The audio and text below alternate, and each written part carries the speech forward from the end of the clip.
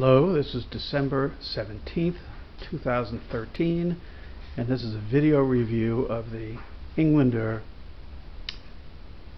17 VL. I'm in my second heating season of this stove. It's pretty awesome. I'm a fairly experienced wood burner, and I've been so very pleasantly surprised with this stove. I thought I'd go ahead and do a review of it.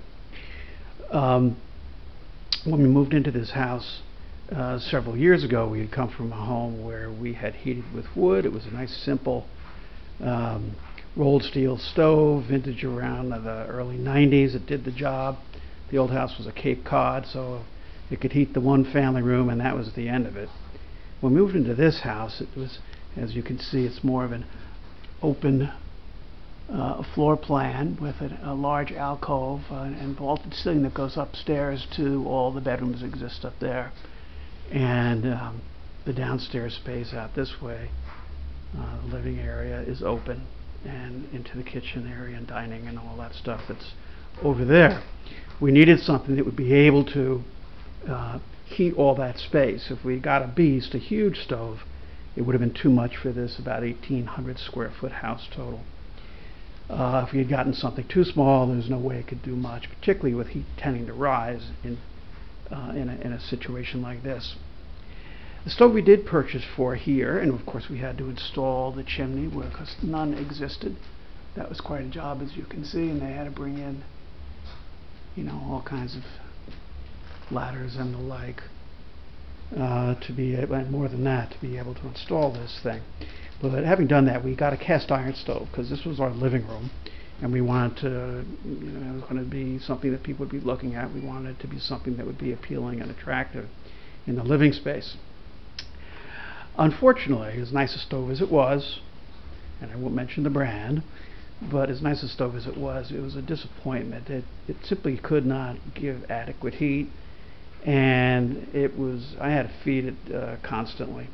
Went through all kinds of wood.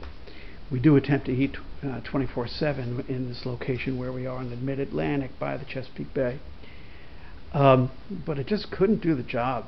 And after several years of trying to figure it out, I was decided to switch it out and did all kinds of research and decided to go back to a steel stove. And I wanted something that would have a blower, because in the way this house is aligned, I need something, because the heat would tend so much to rise, which it does, and it goes upstairs and heats those bedrooms very, very well. We needed something with a fan that would blow the heat into the rest of the downstairs area of the house as well. Looked around and came upon the Englander 17, which really seemed to foot the bill. It has a look that kind of fits anywhere. You could put it in a contemporary area, or you could put it in a modern area or a traditional area, and it seems to work very well there. This kind of stove these days is called Euro styling. They can call it what they want. They're made in Virginia, and it does have a great look. You can see, just very basically, you can see the size of the viewing window and the secondary burn as it occurs. And we'll talk about that in a moment. But I decided on this stove. Sometimes the stove kind of gets put down a little bit because it's available in big box stores. Lowe's and Home Depot carry them. I personally bought mine at a dealer after much research, and I have been very, very happy with this thing. Several things about it. It's a no-nonsense stove, but it still has good looks. It's very, very functional, and as you can see, it kind of has that look as well as a nice, simple aesthetic that kind of goes with anything, as I had said. My former stove, this is an EP certified stove, which not only got me a $300 tax credit for purchasing, but also burns much more efficiently, and the wood that it burns with secondary burn and the way this stove has been structured burns very, very well. The secondary burns are awesome. And I've found that I've gone through probably, I would say, 20 to 25% less wood, if not more, from my previous stove. It also, as I say, has got a great look. It comes with a fan that is optional, although I believe that these days it comes delivered with the stove. It's Does not have an automatic on or off. It's a button thing. So just a little rocker switch. It's got a high, low, and an off. Turn it on when you wanna. Turn it off when you wanna. It's not the kind of thing you'd kind of let run all night, I don't believe. It is not whisper quiet, but I can tell you that, as you can see, you may be able to see the vents here. When that fan is on, this thing's a blast furnace. You can't get too close, actually, seriously. It radiates beautifully. And the fan, what it does, among other things, is it obviously brings more heat into the lower space of the house, and it also kind of helps it circulate down on the bottom floor and heats the bottom floor very well. One of the nice things about what it does not have, which is really good, is it does not have an ash bin. My experience with those has been you make more of a mess than anything else. It's got a deep firebox, so it's easy to clean any ash out without spilling it. It's got an adequate ash lip that is easy to clean off. It's flat. It's not concave or shaped in some strange way that it's difficult to get the ash off it when it collects ash. Beneath it, rather than some useless space, is a place for firewood. This is where I keep my small splits. And not only does it kind of help dry them out if they need some drying out, but also makes them very available to refresh the fire when you get up in the morning, or just to kind of spiff it up when it needs that. And of course my larger wood I kind of keep right there.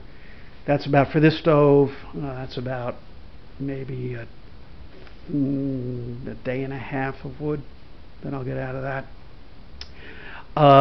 The vent is very simply, or the damper is very simply, it really, from open to closed, it's only about, I would say, 1.5 inches. But the adjustments are very sensitive, so just moving it 1/4 inch you can notice the difference in controlling the stove and the flame and the heat and this, that, and the other. One of the many nice things about it that I've just spoken about, but another thing that is also good is that the stovetop, which they say when you look at other reviews cannot be used as a cooktop, trust me, it can be used as a cooktop. This my steam pot, teapot on top of there, I fill it just for the to keep moisture in the house, and that thing I'll be filled up, and by the end of the day it's down to empty and needs to be filled again. And the stovetop gets hot. Clearly when you've got the fan running over the, just beneath that top, your stovetop will lessen a little bit, but you could clearly cook on it if you needed to. That's not a gourmet kind of cooking service, but it's definitely doable. The secondary burns in this thing are awesome. You can see a little bit of it going on now. But they really are a show, quite a show. And as we've been joking, better than TV. You can just sit and look at it. And for a smaller stove, you can see the size of the viewing window. There aren't a whole lot of negatives I can think of about this thing. The one for me, being left-handed, is that the door, which is cast iron of course, opens only to 90 degrees when it opens. And being a lefty, when I add wood, and you can see which way it opens, being a lefty, when I add wood,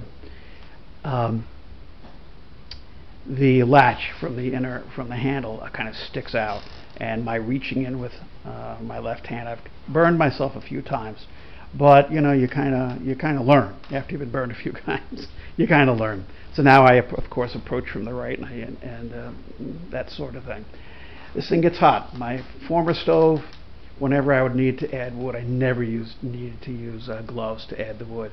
With this baby, when you're cranking and you add any wood, you really have got to get the gloves on, because it's a blast furnace.